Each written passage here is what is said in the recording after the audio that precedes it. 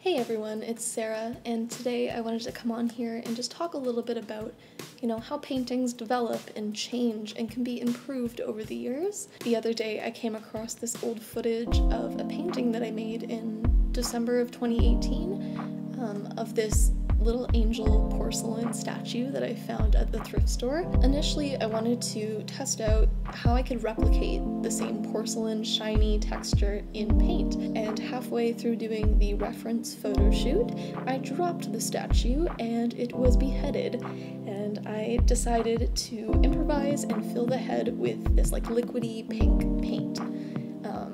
I thought that this would be an interesting diptych, and I got started on it in oil paint, which I also hadn't used for many months, so I was a little bit rusty going into this, and I kind of ended up abandoning it halfway through. I never even finished half of the second painting, and I never really got to kind of touch up and finalize the first one that you see here. So this was the end result. This was the first painting, and this was the second, and I kind of just got busy and abandoned them for a long time, mostly because I was just kind of bored of the colors. I thought they were pretty dull and too neutral. It was just blue and white, and I wasn't very excited about it.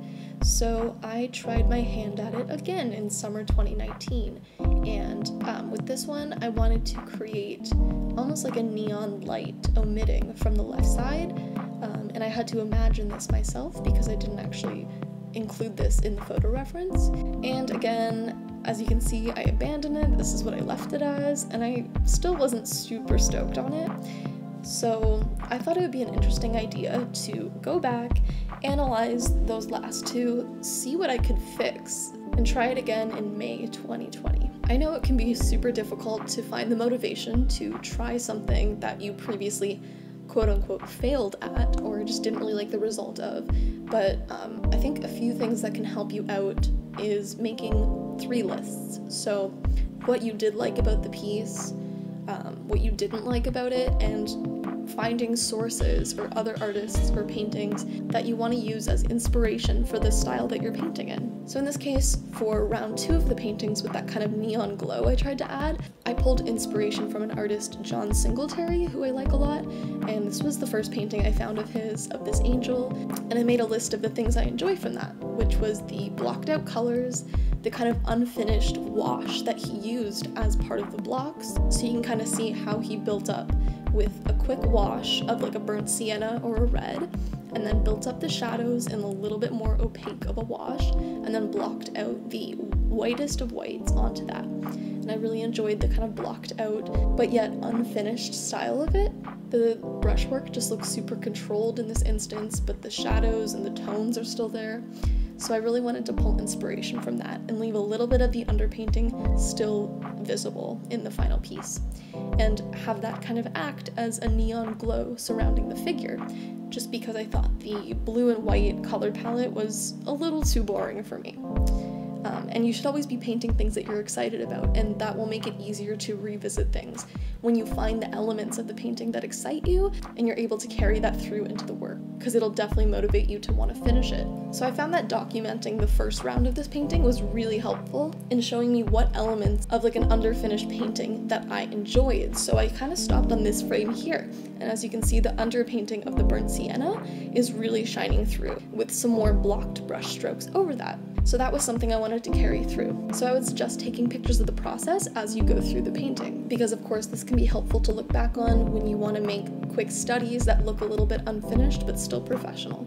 I also stopped on this frame where the colors were a bit more blocked out and definitely less refined. You can see there's more chunky brush strokes and a little bit less blended shading, just more of like a quick lay down of the paint. And of course the thing I didn't like most was the boring color palette. So in the second painting I tried to make it a little bit more vibrant. It was still looking a little bit muddy and bland to me, so in this one I decided to make the underpainting neon pink so I could just leave that shining through. Also, something to keep in mind is your new knowledge of the materials you're using. But one of the biggest mistakes I made with this piece was using an oil wash of burnt sienna as the underpainting and then painting with oils on top of that, because as you know, oils take a long time to dry. So as I was painting on top of this with the blue tones, the burnt sienna was warming those tones and making them look really neutral and thus more dull. So when you're doing the underpainting for oil, definitely use acrylic or pencil or something else that stays dry and won't blend into the oil you're laying on top of it. I actually ended up just using acrylic for this third round of painting just because it's a little bit quicker and more accessible for me right now in this pandemic and whatnot. Definitely make sure you fully understand the materials you're using, and there's a lot of great art YouTubers and different resources online that you can tap into for that. But yeah, I ended up enjoying this piece a lot more. I just found it was more vibrant. I actually ended up adding a darker background just to kind of make the neon pop a bit more.